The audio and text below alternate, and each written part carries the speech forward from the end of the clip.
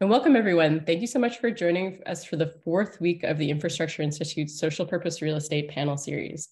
This is the final installment of the four-part series, but please keep an eye on the Infrastructure Institute's newsletter and social media for more webinars coming up this year. My name is Alix, Aylen, and I'm the program lead at the Infrastructure Institute. And the Infrastructure Institute is a training, advisory, and interdisciplinary research hub at the University of Toronto School of Cities. We seek to build local and global expertise in integrated planning for civil and social infrastructure, decision-making, and project delivery. Now, this four-part panel series is part of our ongoing groundwork initiative, which supports the development of social purpose real estate projects that can supply the missing housing, services, and other social infrastructure urgently needed in our cities. Our SPRE programs, or social purpose real estate programs, are largely capacity and network building programs, which you can also check out online. And through this work, we also seek to showcase many of the researchers, consultants, government agencies, and other sector partners who are doing the work that is moving these projects forward. And we're pleased to share that the United Way partners with the Infrastructure Institute to support an array of activities to build opportunities for social purpose real estate. This includes supporting initiatives such as the Groundwork Program series and this panel as well. Now, social purpose real estate, as we've been visiting through all of these conversations, is a term that has emerged in recent years to refer specifically to spaces developed, owned, and operated by mission-driven operators to deliver social value. And while this often refers to spaces owned and operated by nonprofit organizations and charities, this term also includes spaces and projects developed by or in partnership with public and private sector agencies. And across Canada, this has been defined as projects like community hub spaces, affordable housing, shelters, art spaces, and creative mixed-use projects that might combine all of the above.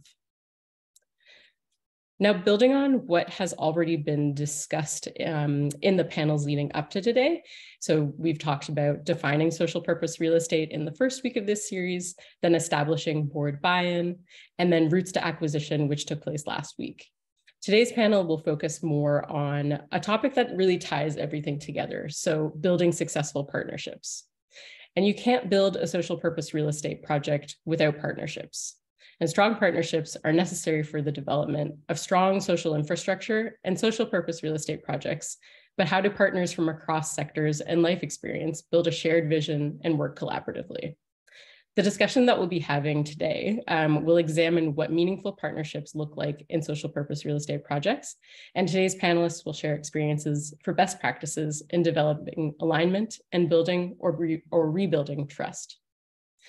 Now, today we'll talk about some of the best or some of the main approaches that our panelists have used, and as well as their partners and the partners that they've worked with on the delivery of projects and in research, and speak to the resources and approaches that have been helpful, as well as pointing to some things that are needed to further develop the sector. And we're thrilled to have three panelists in the room today with expertise in the areas of creative mixed use, Indigenous relations, and community engagement, and nonprofit and affordable housing development. Now, just before we get started, some logistics to keep in mind for today's panel. So please feel free and encouraged to post questions and comments in the chat. We're going to have a Q&A period around 12:45 today, and my colleague Nigel Carvalho, planner at the Institute, will synthesize one or two questions from the chat and from the comments. I'd recommend that you also use the speaker's view setting for this talk, which is available in the top right corner of your screen. We're also going to be making the recording for this discussion available online, and we'll share the link to that by the end of this week. Now, with all of this in mind, I'm pleased to introduce you to our three panelists today who will be expanding on this topic and speaking more to their experiences building, fostering, and supporting the development of strong partnerships in social purpose real estate projects. So first off, we have Matti Siemiatycki, Director of the Infrastructure Institute and Professor of Geography and Planning at the University of Toronto. So Matti's work focuses on delivering large-scale infrastructure projects, evidence-based infrastructure investment decisions as well. Welcome, Matti. And then next up, we have Bob Goulais, president of Nbisiing Consulting. Bob Goulais is Anishinaabe from Nbisiing First Nation. He is second-degree member of the Three Fires Midwaywan Society and a committed advocate of Indigenous ways of knowing and being. Bob is a sought-after speaker, traditional teacher, and facilitator and master of ceremonies, providing valuable cultural context and traditional knowledge to diverse audiences across Canada. Welcome, Bob. Thanks, Alex. And last but not least, we have Dean Fortin, Housing Development Consultant at Dean Fortin Strategies. Dean has been assisting First Nations and nonprofit housing providers in BC for the last 10 years to develop and operate affordable housing for elders, low-income families, and individuals with disabilities. And welcome, Dean. And welcome, everyone. And we're so pleased to have everyone here today for the fourth and final installment of this series. So I'm going to stop sharing my screen in just a second. And so to get us started today, we have a few questions for all of the panelists, but I wanted to invite all of our panelists and to do a bit of a brief go around, inviting each person to share more about, what in your opinion and based on your experiences, what's the significance of partnerships in the development of social purpose real estate projects specifically? Maybe ask for a volunteer to get us started out of Bob, Matti, and Dean.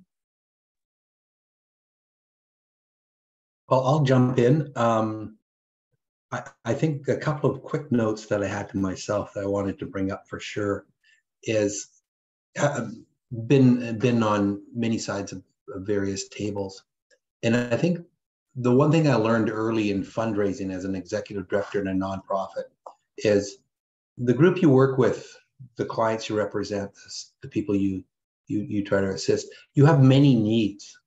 And often in the beginning, you would go to a funder, you'd go to someone that you need to build partnerships with and say, we have these needs, we have these needs. And what I found very quickly is they would say, every group has needs. And so the key to success was always to, how do you reframe your approach to say, what is it that the group you're approaching, what do they want to accomplish? Where do their needs come in? How do you give them what they want? And that's how I think is the key to successful partnerships as you start to move forward and start to try and build relationships. I mean, the other piece I want to throw in is everybody has a dream. I want to build this housing, I want to do this. But you need land if you want to get a project. So, those are the two key things I just want to throw in to start off with. Yeah, and that's great. Thank you so much, Dean. Bob, can I hand it over to you? Sure, Alex. Thanks very much. Bonjour, ni ndwe maganadok, bonjour, ni kanasadok, mjakwatndish nakas, migizi and odem, Nbisiing Ojibwe and Anishinaabe and Taganing Minwan, Nbisiing First Nation in Lonje. Start with that important protocol greeting, acknowledging my name, Jaquet, which refers to that place in the cloud world where this intersects the spirit realm. And I'm of the Bald Eagle clan from Nbisiing First Nation. I think this is important dialogue. And one of the necessary things required in order to move forward on social purpose real estate, any kind of project across our traditional territories, every part of Canada is traditional territory, is to see that equity. And that equity requires, that need for land. And it's something we're afraid to talk about. And every time we say the word land back, people panic and not wanting to know what that is. That you envision warriors and overturned cars and those things that we've seen in Caledonia. Well, land back is really about returning that equity back to First Nation communities, sharing that benefit with Métis and Inuit as well in this territory. The reality is that in Canada, all of these lands, the underlying title of all of these lands either still are or at one time were held by Indigenous people, by British common law, by the standard of right, is held by Indigenous people. Yet today, First Nations only have access to 2% of land in Canada. So it really begins with land. It really begins with equity. It begins with justice and really, trying to equalize that. And, partnerships are also incredibly important. That's what we're here to talk about today. When there are partnerships, when there is that understanding, we start to, realize the need in Indigenous communities, what those needs are, what those aspirations are. We start to, develop those good relationships and partnerships, and we start to see the reasons why reconciliation is important, why we need to move towards that increased social equity and social purpose. So that's where I'll start. So thanks very much, Alix. Thanks so much, Bob. Yeah. Matti, over to you. Yeah, thanks, Alix. Thanks, Bob and Dean. What a fantastic lead in to some of my thoughts as well, which is, I think at the core of partnership is something that we think a lot about at the Infrastructure Institute, which is the idea of the collaborative advantage. It's that by working together, you can achieve more than you could do on your own.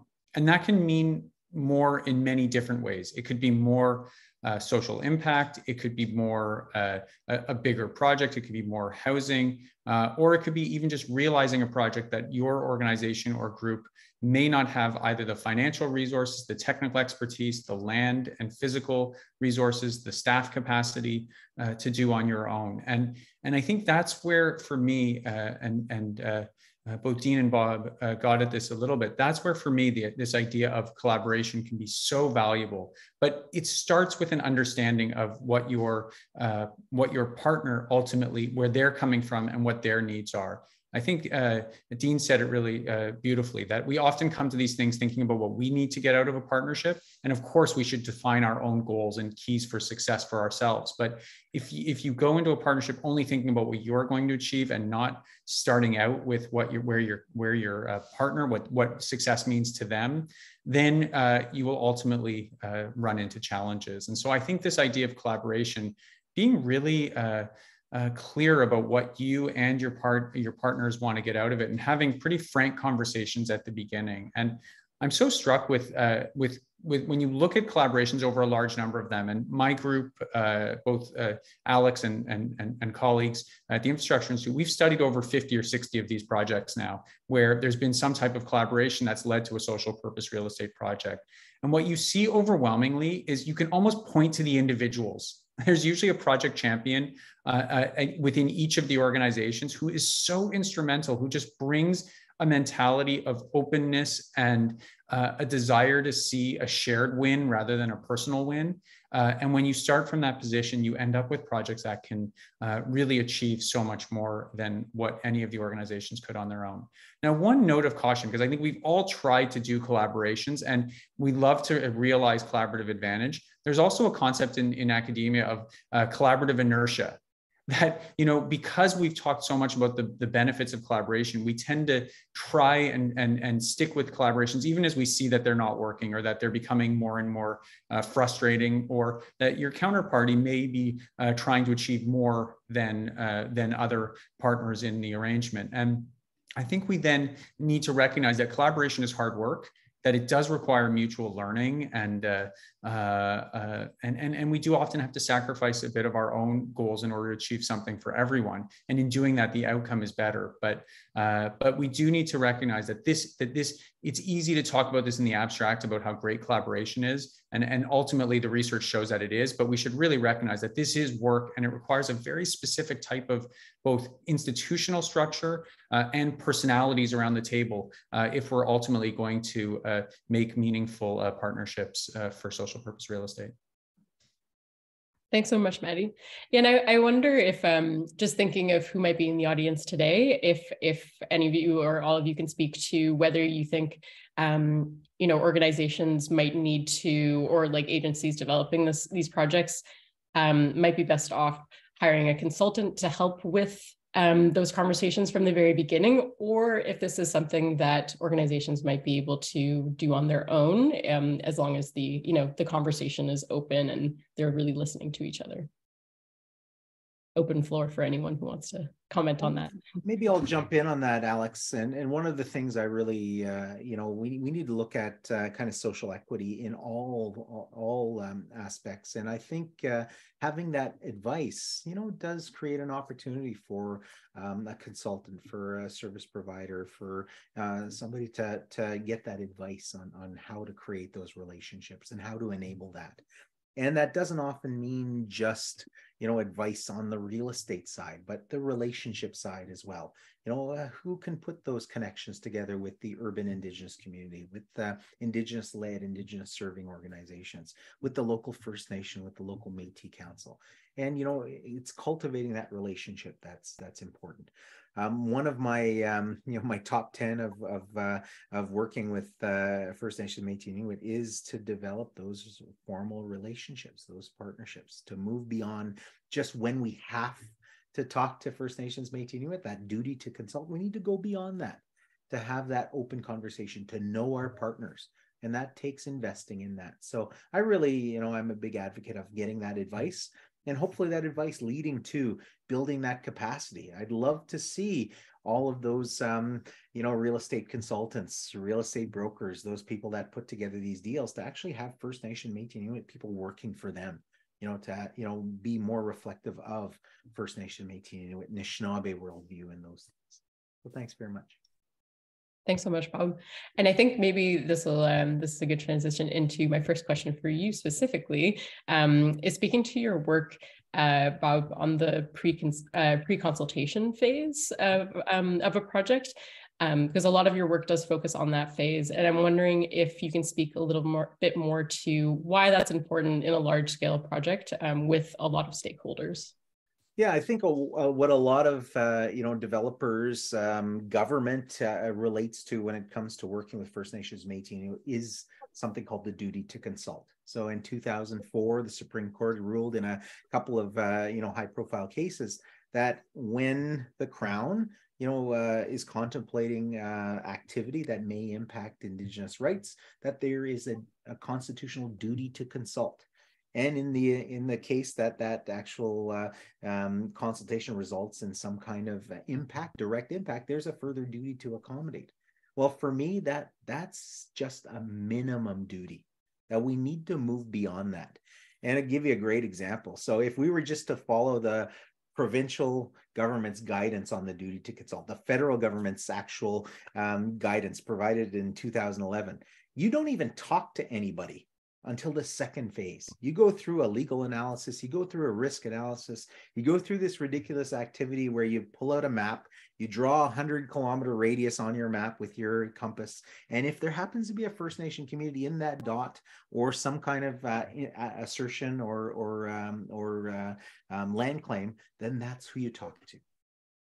My advice to all partners, anybody that wants to work with the Indigenous community, is to get to know our people. Develop those relationships long before you need them, because you are going to need them. When it comes to transactions related to land, it's ripe with those pitfalls. If you already have a partner, you know who they are, you know how they work, you have that relationship, you're going to benefit from that. So, we need to move beyond that duty to consult. And that begins, as you mentioned, that first process is pre-engagement. Have that conversation even before you announce your project, even before you begin the land transaction. Let the local First Nations know in the territory what's going to transpire. Because the last thing you want, especially on a land deal, is to, First Nations to be caught, surprised by what's going on. So if you have those relationships, you've got some of that trust built, and, it will help you as you develop your project moving forward. Yeah, I really appreciate that. And I think that's such an important takeaway for this conversation too. And especially, thinking again and emphasizing that the consultation process should not be when people are finding out about the project for the first time. Ideally, you've been having lots of discussions leading up to that point as well. I'm wondering if you might be able to, and I didn't include this in the questions, but if you can point to specific projects that you think have done a great job with this, and whether those are projects that you've worked on or other projects that you kind of point to. Yeah, a couple of them. Both of them I worked on. One of them here in the city is actually, it's not a direct duty to consult case. The Supreme Court and the federal guidance talks about if there's an actual impact. Well, we need, again, to have those conversations before you have impacts, before those projects are out there. So I'm a firm believer in master planning, to work directly with First Nations Métis Inuit to develop those master plans. And one of them I worked on recently is the Toronto Islands master plan. talking about the development of the Toronto Islands Park. Well, you know, to me, that's a case where we went to not only the First Nation rights holders, but also the Métis Council, the urban Indigenous community. We worked with a group of elders, of the Mississauga elders, to talk about, you know, what are the needs of the community with regard to the spirit of the land and Indigenous worldview when it comes to relationships with the land, the water, the fish life, the bird life, all of those things around the island. How do we make sure that those are integrated in, you know, not only just telling the story? This isn't about storytelling and creating a tourism product, but it's how we make sure that that worldview penetrates what's happening at the Toronto Islands. And that's one really good example. Another one recently I did was with Trent University in Peterborough, where they created that Trent Lands Plan. But not only the lands plan, we expanded that further to create that nature areas plan. How do we protect the nature areas surrounding that beautiful campus in north of Peterborough? And that was a process of co-developing that with the local First Nation, Métis, and Inuit. When we're talking about working with Indigenous peoples, it's not just consultation, it's not just engagement, it's how we co-develop these things. How do we do these things together? And that's the future of the relationship with First Nations, Métis, and Inuit peoples. Thank you so much. Oh, yep. Well, I just want to jump on because, and thank you, Bob. You both remind me and add to my knowledge. Link between the previous question and this one is that it's about trust. When you talk about setting up relationships, so my experience has been, how do you establish trust? And sometimes it goes both ways. I do remember meeting with Chief Robert Sam of the Songhees in my initial days, and it was, and I really wanted to make sure I was doing things right, and so I asked him, like, you know, please let me know if I say the wrong thing because I don't know. And I will say Chief Sam was a bit rough on me. He says, you'll know when you said the wrong thing because I'll stop talking to you. I went, okay, that, you know, so, you know, as a group, as a municipality at that time, reaching out, you want to make sure you're doing things the right way. And so having that opportunity to build relationships, to look for people within the nations or groups that can help be your guide is really, really important. I've also found it the other way around, where First Nation groups have been historically taken advantage of in so many ways that they're naturally suspicious, and for good reason. And so, but what I do find is once you've established trust with one group, they are more than willing and happy to pass that on to the next group. You know, so it is, I think, an understanding that that's where you start, you base that relationship. And probably the final piece is, you know, we always in community consultation, it's about when you're talking to people, can they see themselves in the project? And I think that's really important to you know, whether there's a physical or a community identity that you can add to the project, that people go, okay, you know, I can see where this piece has been added. And that's part of the way that you build trust and support. Thanks so much, Dean. Yeah, and I think this reframing is so important. So looking at it, you know, going from consultation to actual co-development and partnership building, and then seeing these partnerships as a process of developing trust to ensure that the project is successful and not just, you know, to check a box and to have conversations because you're supposed to be having those conversations. But, you know, making sure that, as you said, people that are in the community already and are going to be impacted by the project, see themselves, as you said, in the project moving forward. I wanted to head over to Matti now to see if you can speak to the research that you do. So much of the research that you do focuses on the collaborative advantage. And I'm wondering if you can speak to how that's looked in the development of social purpose real estate projects, and if you can provide some examples of that as well. Yeah, thanks, Alix. Let me first just start by picking up on some of the themes that Bob and Dean talked about, because I think they're exactly right. This is about trust and about co-creation. And to Dean's last point, trust is slow to build and quick to break. You know, so and it's about that relationship then. So there are going to be ups and downs in any relationship, and it's a matter of having the foundation that's strong enough that when things do arise, you're able to navigate your way through them and fall back on and draw on those wells of a trusting relationship. And that really is key in this space, because what we've found in our own research is that the reason that people are entering into partnership, I mean, there's also that old line that you often hear around, like, if you could do it yourself, you would have done it already. And for a variety of reasons, in many instances, individual organizations and groups are not able to do projects on their own.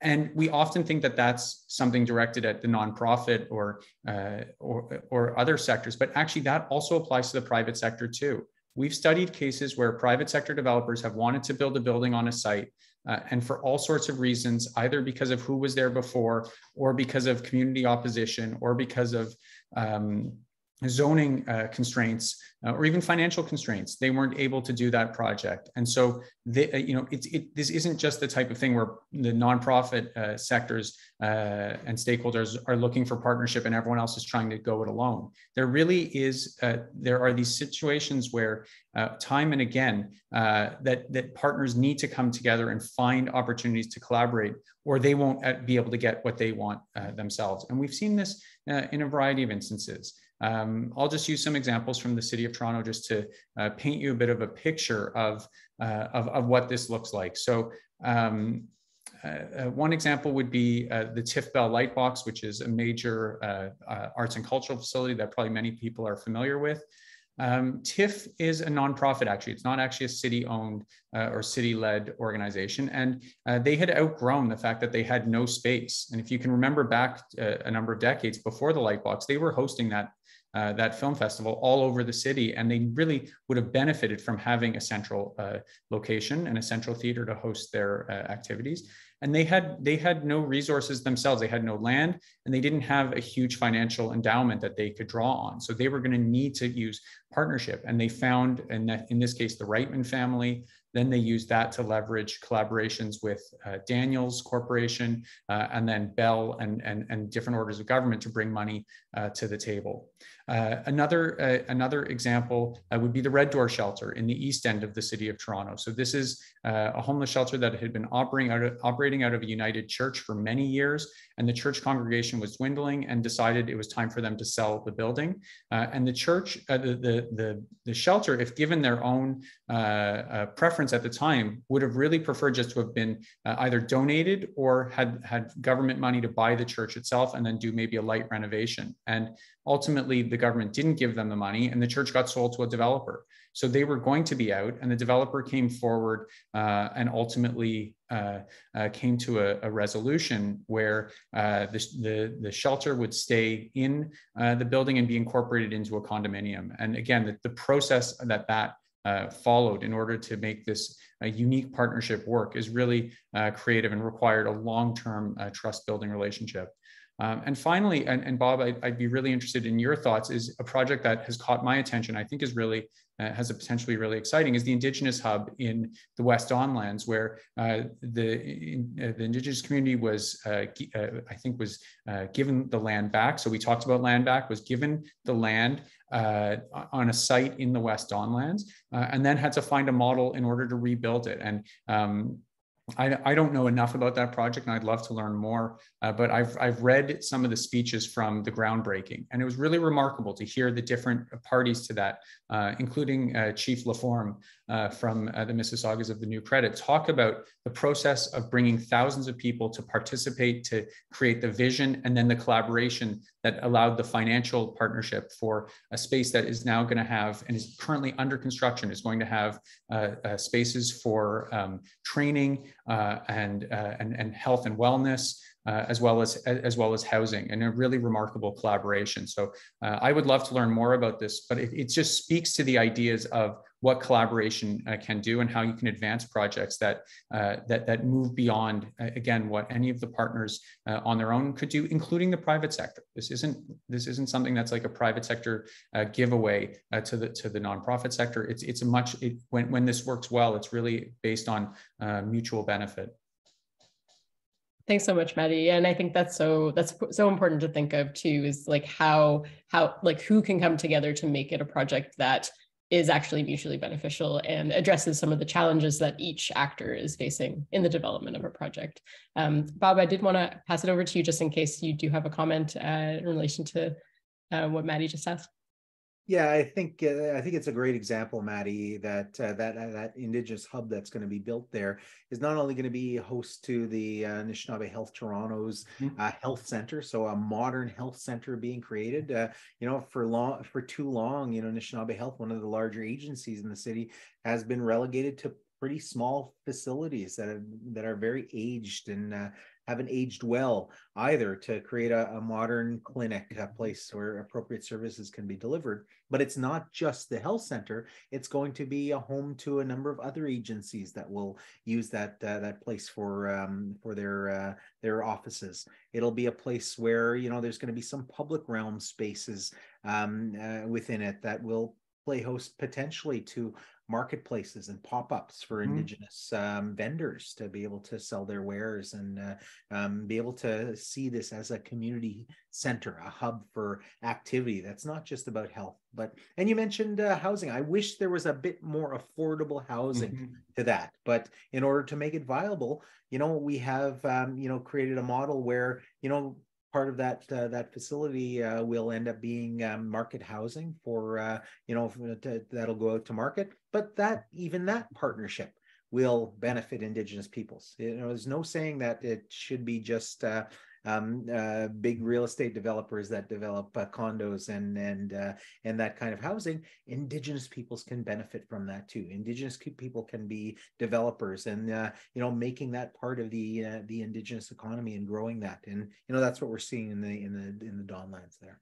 Can I pick up on just one other point just on this, which is about the design of the building too? And Bob, I'm sure you would speak to this with more time. I mean, the design is remarkable. It was designed by Indigenous architects, 2-row architects. And, I think that's another piece that's important too, is inscribing in our physical spaces, again, what that collaboration means. And I think I would encourage people, if you have a chance, to go and look. They've now put the cladding on some of the lower floors, and it's remarkable, the detailing of the tiling that just looks, it looks completely different than other buildings in the city, and picks up on some of the themes in Indigenous-led architecture. And I think, again, it just speaks to it speaks to what is underlying in that building, which is doing things in a different way. And I think that's, I think that at its core is where we have real opportunities when we think differently, and we bring different parties to the table as owners, not just as participants, but really as owners. And Bob mentioned that earlier, and I think that's absolutely right.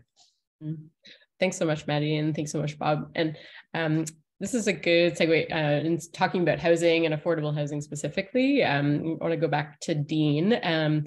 Now, so you've been working with First Nations groups in BC on developing community-driven housing solutions. I'm wondering if you could speak more to how some of those partnerships have evolved and speak to some of the specific examples as well. Oh, you are muted, Dean. Sorry. Excellent. Thank you very much. Where to start is actually the big question. I mean, I do want to jump in, perhaps move backwards as we move forward. Like, I think a lot of the conversation that's going on here is with profit developers, and in that regard, I think it's really important that local governments or regional or perhaps even provincial and federal jump in and set the incentives. Like, it is a recognition that for-profit developers ultimately are there to make, make a profit. One of the things we have, for lack of a better term, in municipalities is we have free airspace. That's something that you can contribute, and the opportunity for a government to say you must include significant affordable housing in any development, in any process, will set that bar. And clearly the developer's not going to do it for free.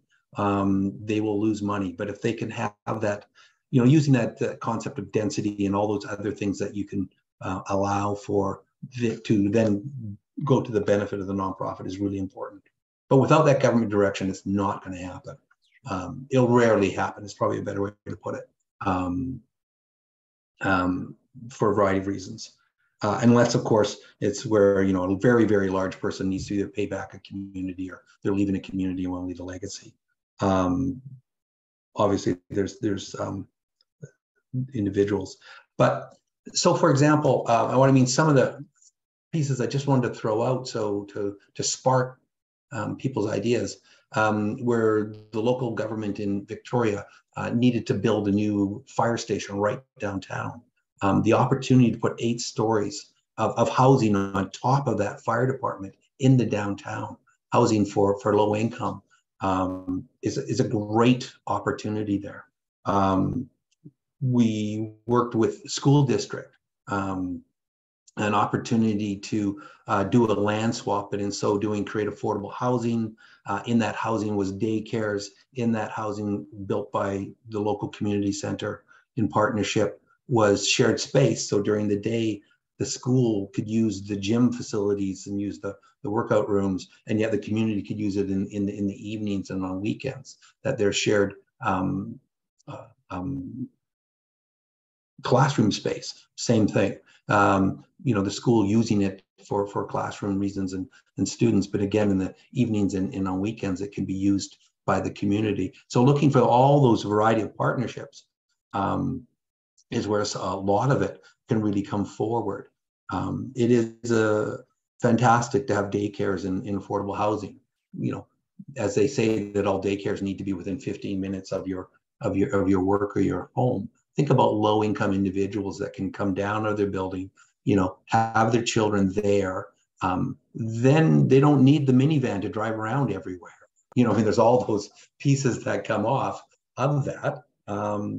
Then there's an opportunity for them to come home. And then again, the playground in that space is available to you and your children on the evenings and weekends. So it's a really great way to integrate and have that. What we found is that working with First Nations, I also want to highlight this, and again, I want to speak to the fact that it's from a BC perspective. I recognize, and I'll even say from community can be different in BC. But I must say that, and it's probably not speaking to anything people don't know, but the Indian Act is such a barrier to develop and have First Nations involvement that it can be such a challenge. For instance, the community in one of the First Nations I'm working with, we have to go through a designation process. I want you to think about what it'd be like in the city of Toronto if every time somebody came forward with a development, you had to go to a full municipal election. Every single development. That's crazy making. And it just politicizes on an individual basis every development, right? And so when we talk about development, when we talk about, you know, here the community has a vision that you may have levels of government that then start to go in the way. And I understand why, but how can I put it? The more I work, the more I understand the challenges that First Nations can face. So our legislation needs to catch up to the political realities and of today, not to continue to hold people back in the past. So we've done. We're having great success in a variety of ways.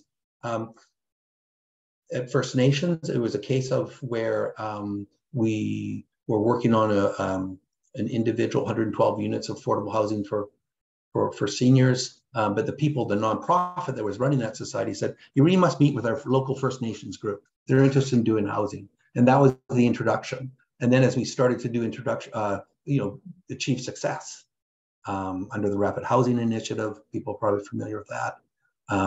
BC Housing decided that it's going to start building on reserve. What a forward-thinking provincial government to actually say, let's go do it. You know, why are we not engaging there when that's where the high need? We were able to successfully get some 28 townhouses for 3 and 4 bedrooms. Big issue on First Nations. Everybody says build 1 and 2 bedroom apartments. That's not what the First Nations always need. Having said that, we're also building a 30-unit apartment for elders and individuals, and have the opportunity right now under the spectrum to go back and say an emergency shelter for Indigenous women and children fleeing abuse, next stage housing, supportive housing for Indigenous community for members. In Kamloops, they did a housing count, 200 homeless on the street on one night. 98 of them were First Nations. And so to be able to take that information and say, why aren't we building on reserve? Why aren't we bringing an opportunity to bring these individuals back to their community where the community supports? And then those are all the learning. I want to throw in some learning stuff. Like I've run many supportive housing. You always talk about, safe consumption rooms or safe injection rooms and all of that. When meeting with First Nations, the first thing they say is, where's the room where the family comes and visits? In the non-Native community, like the family there is no family involved. The people who often it's very challenging. It's so much of the culture and so much of the healing that you would put in. So it's a continual learning opportunity on behalf of me to understand, to listen to what the community is putting forward, what's important to them, and how do we put that in. Landscaping will be traditional herbs and that are vegetation that is used in cultural practices. It's not just your traditional high.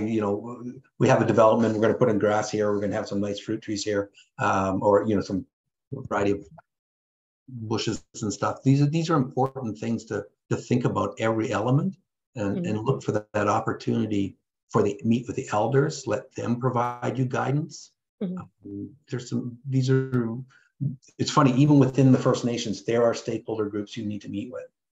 The elders, cultural development, education, daycare, and youth groups. I remember, just to lead with this, I remember the first landscape plan we got for the townhouses is the landscape person said, okay, and they designed it all, and then they threw in a bocce court, right? Well, if you work for the First Nations, no one's playing bocce. It's like, where's the basketball court? You need to understand the community, right? So those are part of the stuff that you go back and have an opportunity to talk about. Yeah, thanks so much, Dean. I think, that's so important in every partnership development and conversations on new projects too, is, you don't enter any community assuming it's going to be like another project in another community that you've been engaging with as well. I'm wondering, just before we go to Nigel for some of the questions, I wonder if we can go around and considering the organizations that might be in the room today, or the agencies that might be in the room today, what's a piece of advice that you would share with them if they're considering starting a new project in terms of, figuring out what partnerships might help them to get a project started? So just we'll go around to each of the panelists and just, first piece of advice that comes to mind of something that you would share with an organization in the room today. Bob, maybe we'll start with you. Yeah, I would say develop those relationships. They can be formal relationships through memoranda of understanding or benefit agreements, ways of sharing decision-making, sharing that decision-making capacity. I think that's so important, and doing it in a patient way.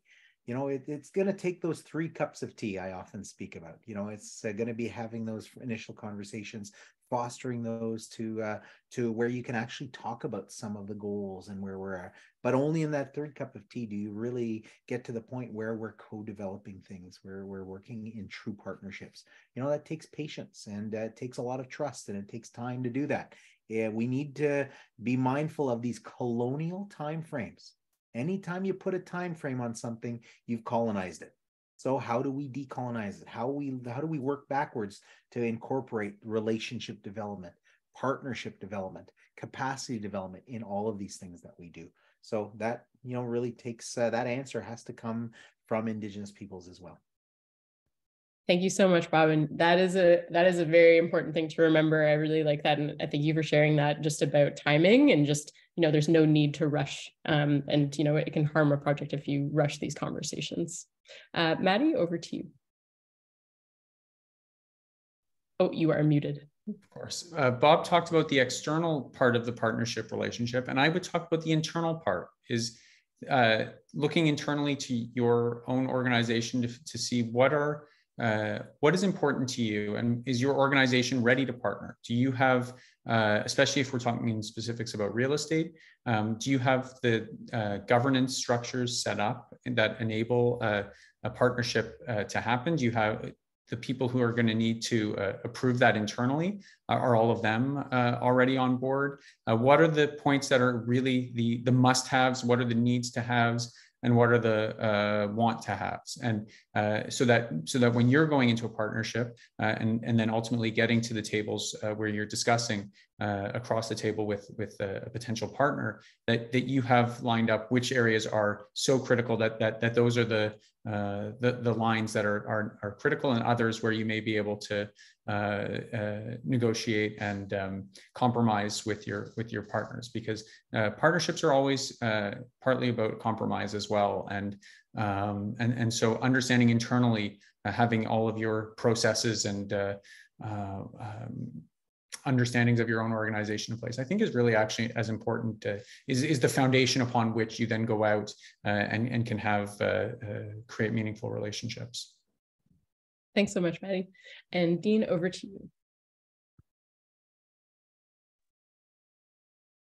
Thank you. I think perhaps what I would add is that I think that within every development provides an opportunity to continue to give. So I think capacity building is one of the largest things that you can add into any development, that needs to be a specific and recognize that that's what you're going to do. And it's not about going in and doing it for the First Nation or for the nonprofit, that it has to be part of a capacity building. And that needs to be spelled out right at the beginning, that this is part of what we're going to give and what's going to be put there. Yeah, so I just want to make sure that element was added with a deliberate opportunity for that. Mm-hmm. Thank you so much, Dean. And now we have just a short period of time for maybe one question from the audience. Nigel, I'm going to pass it over to you for what you think the one question should be.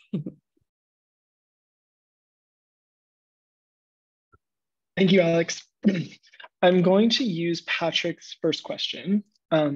And Patrick was wondering, can the panel speak to project contract structures that help drive the alignment of stakeholders? So do you have experience or know of any contract structures that sort of can help smooth over any of the disagreements or any of the possible things that come up through a partnership? I'll start with that, Nigel, and I'm going to be brief because I'm not a lawyer, but I've been involved in a lot of these. The first thing I'm going to say, I hear a word being batted over and over again today by a few of us, not pointing any fingers. It's the word stakeholder. I want everyone, when it comes to the word stakeholder and their dealings with First Nations, Métis, Inuit, to eliminate that from your vocabulary.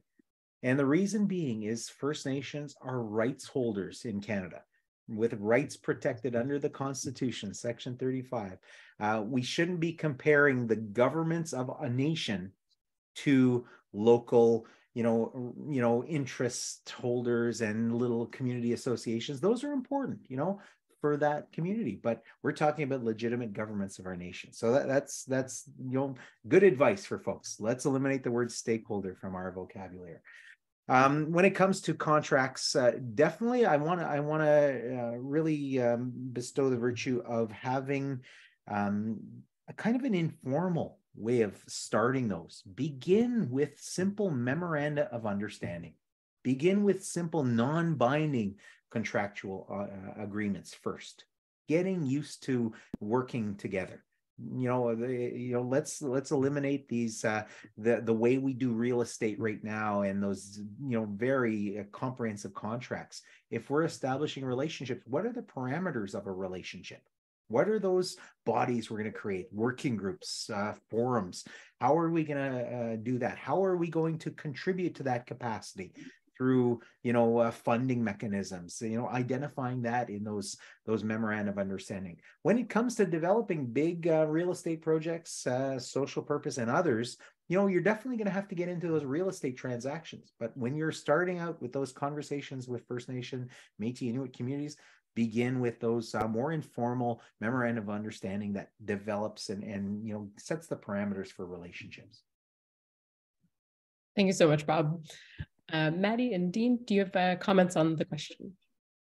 I was just going to say, as Bob was talking, I couldn't agree more. And the lawyers are going to have a fit. But often what you hear said is, by the time you get to needing the contract, it's too late. You're already way down the path of a conflict that is going to be hard to resolve with any other mechanism other than litigation and other types of remediations that are just going to be painful and expensive for everyone. And I couldn't agree with Bob more that this is, if you're really about building a relationship, start with the values that underpin that, and the contractual terms ultimately will follow. And of course, you need a contract that spells out who's responsible for what, and shared spaces, and how the funding is going to work, and who's going to shovel the walkway, and all of the other details of the project. But it starts with shared values, and you find in good partnerships that often the contract stays in the drawer. That it's not that there's no conflicts, but it's that, as Bob said, that the governance arrangements are strong enough that people can either pick up a telephone or come together over tea or get in a room together before the conflict or the point of tension shifts from something that's local to something that is now engulfing the entire project. So maybe that's kind of a hopeful way of thinking about doing deals and relationships. But I actually think what we find over time is that those are the ones where people are constantly going back to the contract. Those are relationships that are fragile, and where probably upfront enough trust wasn't built, and so everyone wanted to paper that deal and as much as possible. And it really, what works best is when we take the time up front, make sure that the relationships are strong. And I guess one other point on that is that these projects are going to last for decades. Like, this isn't like a contract. This is a relationship. And we also need to think about the human side of this, and that people are going to change over time. So even if two people or a team have a relationship at the outset, thinking about the staffing and how succession planning and how it's going to evolve when new people who are not party to that original conversation become involved, I think is also maybe just a seed to plant that is not the easiest thing. And we find that in these long-term relationships can get lost, but thinking through succession planning and relationship evolution is also important as well. Thanks so much, Matti. And Dean, did you have a final word on this question?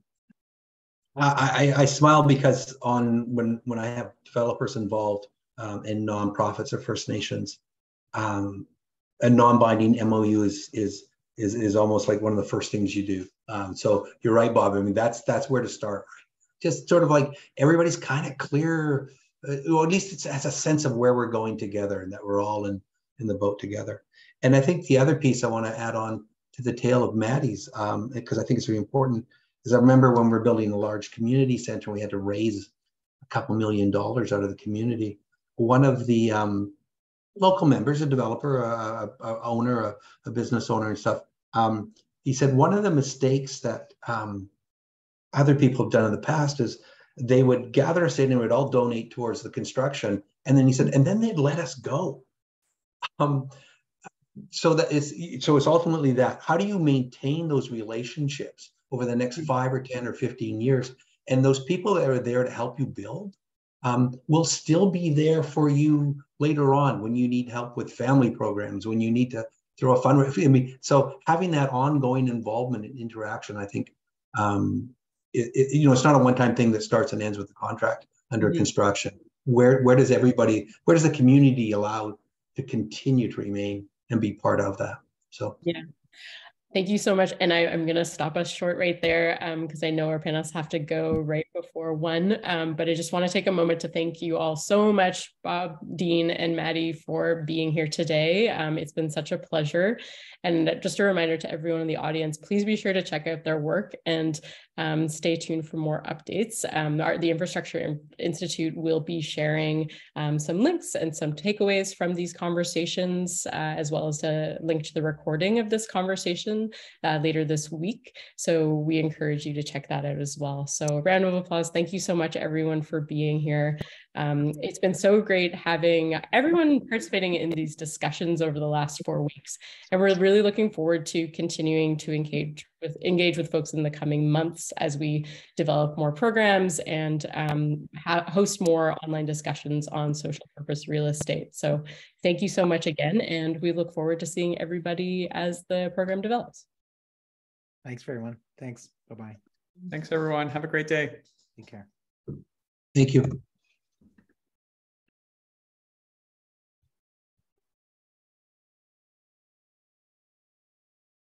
Thanks, Nigel.